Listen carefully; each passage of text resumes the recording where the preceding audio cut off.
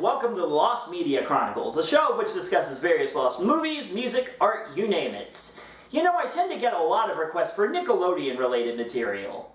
I get it. It was a big part of the childhoods for kids from the 1990s and the 2000s. It's some of the most sought-after stuff on the Lost Media Wiki. If it aired on the network at any point and it's lost, you can bet there's a dedicated search effort that'll take up a good chunk of discussion. Perhaps no lost Nickelodeon show is searched for more than today's topic, and that's Pinwheel. Now, the story of Pinwheel goes back to the early days of Nickelodeon. Nick wasn't always known under its current name. On December 1st, 1977, an early interactive TV service called Cube was founded in Columbus, Ohio, run by Warner Communications. The service was intended to give audiences the ability to rent Warner Brothers movies and programs, and was offered exclusively in Columbus. Also offered to the subscribers of the service were 10 community channels that aired programming of different nature. One channel, C3, aired children's programming. Thus, the program Pinwheel was born. The show was similar to Sesame Street in that it featured live-action bits with animated shorts. It was based around a Victorian-age home called the Pinwheel House, where various childhood-related topics were talked about. It was a fun, educational show. C3 exclusively aired the show from 7 a.m. to 9 p.m. in 3 to 5 hour blocks of 1 hour episodes. After a few months, C3 was renamed the Pinwheel Channel, and was intended as a loss leader against channels like HBO that didn't have a network aimed at children without commercial interruption. In 1979, it was taken off Cube and placed on a newly formed network called Nickelodeon. Pinwheel served as the network's flagship show for years. Early stars of the show included Dr. Vivian Horner, Sandy Kavanaugh, Brad Williams, and George James. Episodes continued to be produced until either 1984 or 1989, depending on your source. The show had reruns until 1988 on Nickelodeon and until 1990 on Nick Jr. With over 260 episodes to its name, it remains Nickelodeon's largest show, both in episode count and amount of material. So, as you can guess, it gets traded around in tape collections and there's tons of episodes all over the internet, right?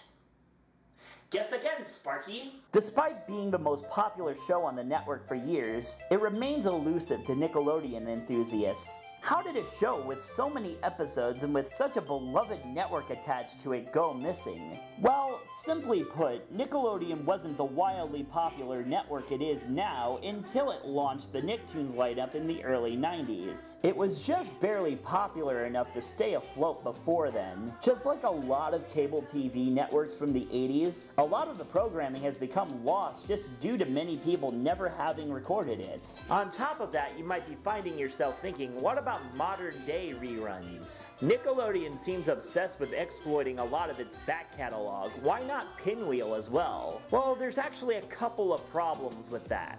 First off, there's the likelihood that Pinwheel belongs to Warner, not Viacom. Nickelodeon wasn't bought out by Viacom until a few years into its existence. On top of that, it was a Sesame Street-like show that used segments from many different creators. Thus, buying the rights to completely re-air the show would create a mess. On top of that, Nickelodeon, for some strange reason, isn't all that fond of the show. It's been stated that many executives of the channel look at it as an old shame of some sort. So these two factors combined have made Pinwheel re-airings an impossibility. Now, there have been numerous dumps of footage from various eras of Pinwheel's existence. For a while, only about 6 hours of footage was known to exist online, but earlier this year, a few more hours worth of footage was uncovered. Fans have noted the unique tone and delivery of the show, but there's a few specific things from Pinwheel that still remain heavily sought after. First, there's video comic books. This is a series of shorts that included dramatic readings from DC comic books. These readings range from the Green Lantern to the Flash.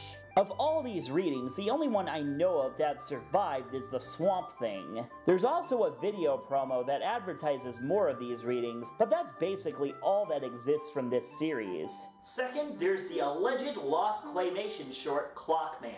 This alleged animated short was made either in the 1970s or 80s and consisted of a young girl losing her red shoes. An unkempt wizard appears and offers to give her a new pair of shoes as long as she promises to tell her parents about the events. After she fails to do so, that night he appears out of a clock in the wall, snatches her up, and demands an explanation. She offers to make it up to him by sewing stars into his night sky and then telling her parents about it the next morning. The short garnered considerable attention after Bungie.net user Commander Santa described it with a drawing attached, begging for help to find it, saying it scared him as a child. Another eerily similar description was found on AnimationNation.com, posted between 2002 and 2004. Since then, many other users from other websites have come forth and claimed that they too have seen this short as kids. Some claims differ in details from others, but they all share the same details of it being low-quality claymation and the creepy, unkept man appearing out of the clock.